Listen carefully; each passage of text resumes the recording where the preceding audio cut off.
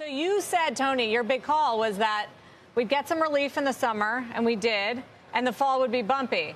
And it is feeling that way. Is that what's unfolding? Right. We've called it the fall, Sarah. And I think the last time I was on, you said, so you're not buying it. And the answer is, as oversold as we got during the summer, or as overbought as we got in the summer rally, where we retraced 50% of the decline and more than 90% of the S&P got above the 50-day moving average, and all those tactical indicators that kind of kicked off where we got into this fight between don't fight the Fed and don't fight the tape. The thing that just has held us off and where we expected the fall is I can't find a major low, a major bear market low that turns while yields are going up. Typically, as I look back over the S&P 500, I look for times where you're down, 18 to 20%, and the 2-year, when the market bottoms, the 2 years typically already turned, and obviously that's not the case here. So as Mike, I think, so appropriately points out, it's about the global yields, as you as well. So the 2-year yield hitting 4% today. You're saying as long as we continue to see this march higher in yields, the sell-off in Treasuries, stocks are going to be under pressure.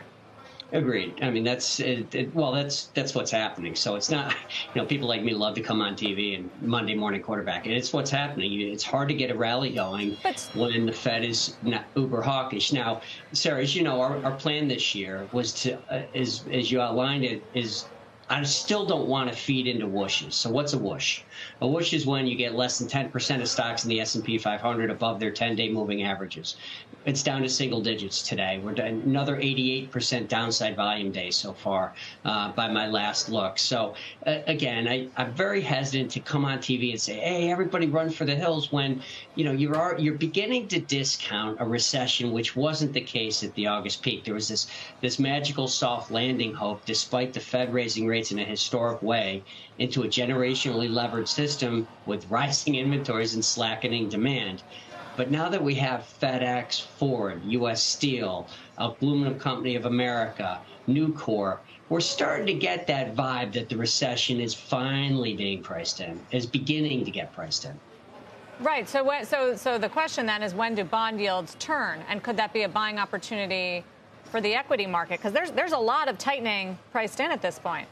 There is. And that's really, so this week what we wrote about was the narrative's going to change. Listen, the idea that you're going to take a pendulum from one extreme where good news is bad news, which is obviously the inflation news means the Fed's going to tighten.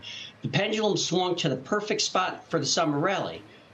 The idea that the Fed was going to be able to, stop raising rates and we're going to have a soft landing. Eventually, you've got to swing to the other side of the pendulum, which is bad news, and we're getting to that point. So again,